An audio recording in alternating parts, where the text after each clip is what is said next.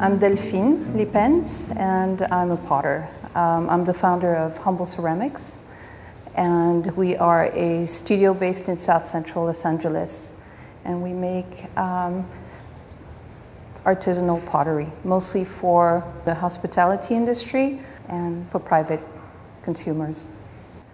The reason why chefs resonate with the work is probably because of the simplicity of the shape, the simplicity of the textures and the colors, and it acts more like a canvas for their creativity so that the ingredients can shine, the colors can pop, and also it doesn't compete with the environment.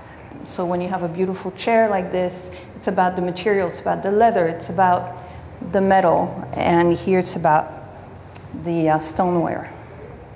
I guess the style is very minimalist, but it's also a reflection of who I am, because as a Gemini, I have two very strong dueling personalities, and I'm always drawn to the circle and the square, which are complete opposites, and I'm always looking for the harmony.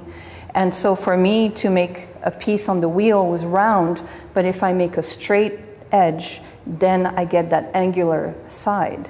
And it was a way to incorporate both the circle and the square within a single piece.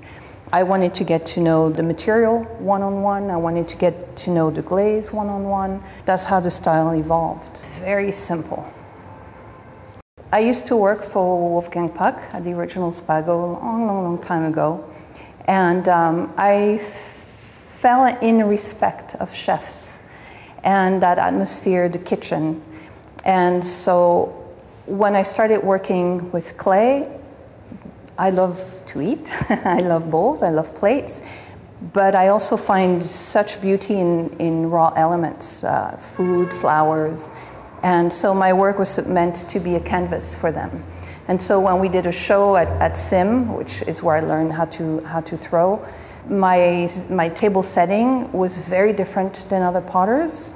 And so it caught the attention of a couple people, and then the press used it in a couple food-related photo shoots, and then, and it kind of snowballed, and it's been a really easy transition because, yeah.